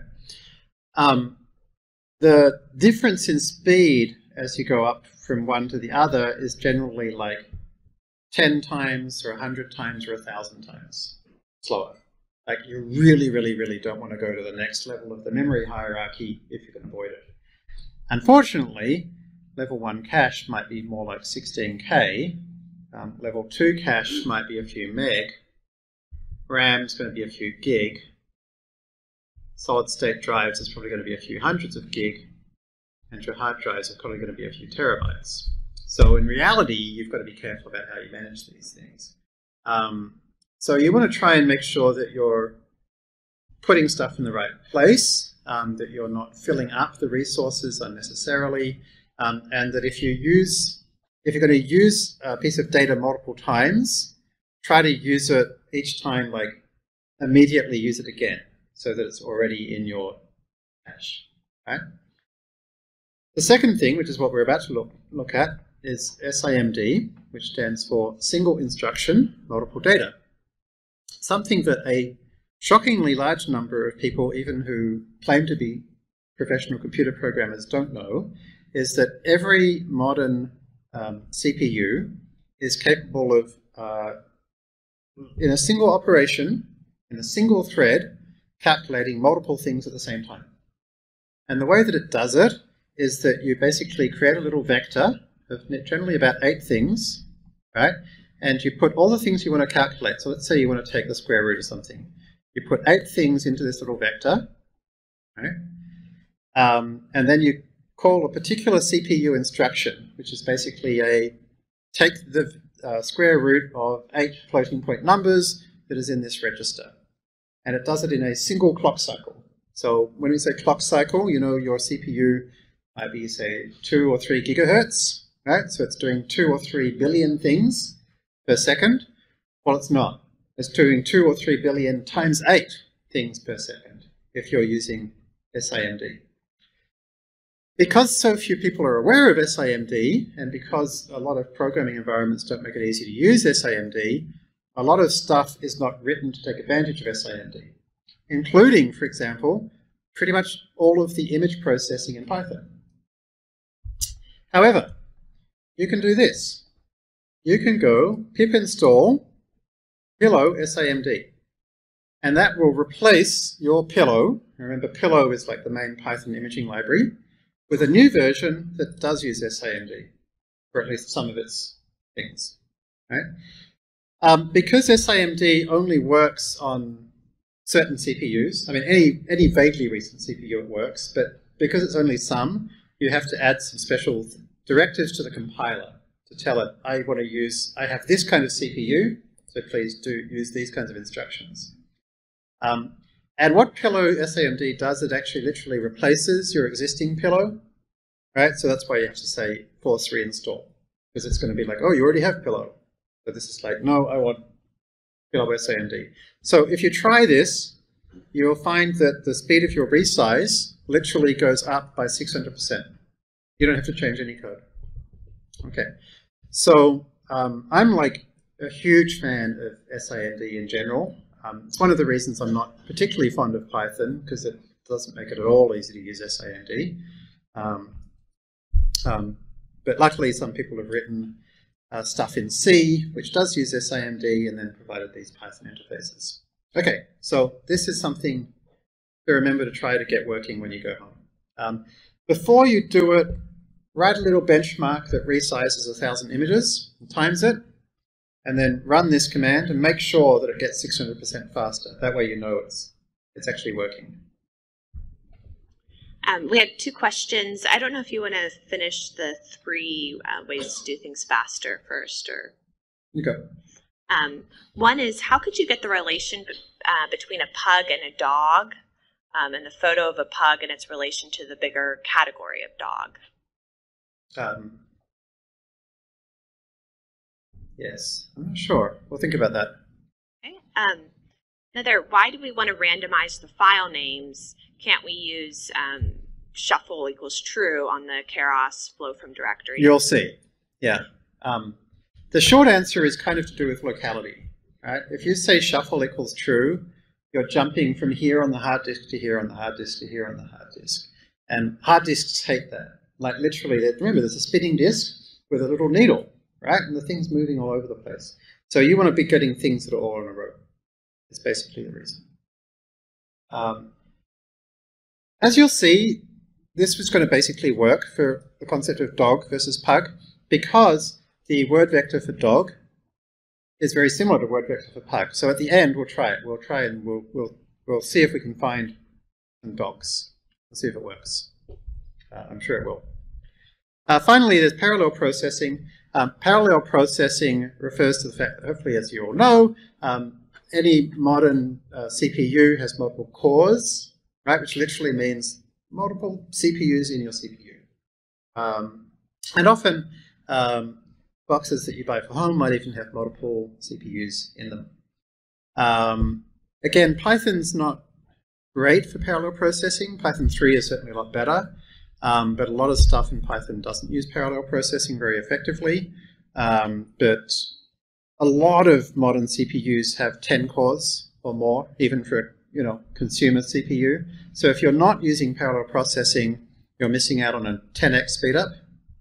If you're not using SAMD, you're missing out on a 6 to 8x speedup.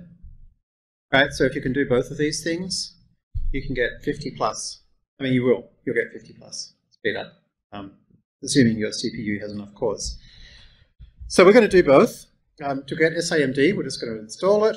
To get parallel processing, we're probably not going to see all of it today, but we're going to be using parallel processing.